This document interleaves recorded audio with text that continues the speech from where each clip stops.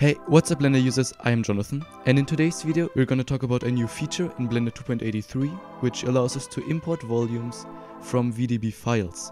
With this technique we can basically eliminate baking times by using some different programs which I'm gonna show you later, and we can, for example, reuse older simulations which we baked as VDB files. Oh, and by the way, if you enjoy my content, consider subscribing to my channel because I upload a new video every Saturday.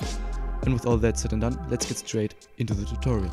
Okay, for this to work, you will have to download the new object types branch from GraphicAll. This is right now not in the Blender 2.83 beta branch, but still an experimental third branch. If you download it and open this branch, we can now see that we get some new objects.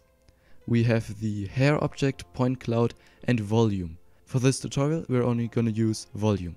Okay, we can now click on import VDB, but first let me show you a library where we can get free VDB files from.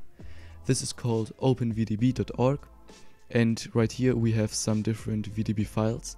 And for this tutorial and thumbnail, I downloaded the explosion.vdb file. Okay, if you also downloaded this one, you can now click on volume, import OpenVDB, and locate your explosion file. Once it's imported, you can see that it spawns this big domain object, so we can just scale it down for now, so it doesn't take up our whole space. And because this is not correctly rotated, we will rotate it 90 degrees on the x-axis. Right now we can only see the smoke, but if we click on the domain object, click here on the OpenVDB tab, we can see that we get different attributes. For example, density, temperature, and velocity. For the shading we will only use density and temperature. Because this is an external file, we don't have the same attributes as in, for example, Blender Mantaflow, where we only use flame for our flames, but right now we were gonna use temperature. So let me just hop over to cycles, choose also GPU compute, and now we can go into the shader editor. With the domain selected we can hit new, and you can already see that it adds a principled volume shader as default.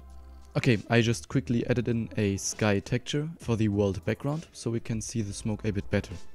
If we now go into the rendered view, we can start to see our smoke. By turning up the density, we can make it of course more dense and more noticeable. Okay, now we want some heat in our simulation. For this we can of course again turn up the blackbody intensity value.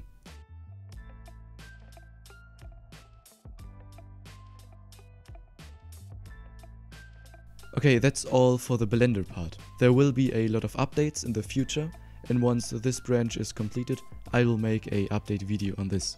Now to the thing I said at the start, because I told you that we can eliminate baking times with this technique. By that I mean that we can use external program like EmberGen to simulate our fluid simulations. EmberGen, for example, is a real-time fluid simulator. This means that when we load this software up, we can just press play and we see this flame. All this is being simulated in real time, and also the shading happens in real time. And if you own the pro version of EmberGen, you can then take this and export it as VDB, and now finally we can import it back into Blender. They also have some different presets, for example the explosion simple one, and this really shows off the capabilities of EmberGen. For a real-time explosion, this looks pretty good, and this is only at a resolution of 192. I'm looking forward to buying the pro version of EmberGen, and I will hopefully be able to create a few simulation packs with just VDB simulations and give them away on my Gumroad page. If you have a look at their Twitter page, you can really see some incredible artwork people done with EmberGen. And this is now also possible to render in Blender and integrate into your scenes. Okay, I hope you like this tutorial, and if you now experiment with this branch and run into any errors, you can let me know in the comments and I will try to help you. And with everything said and done, we will see us next Saturday in the next video.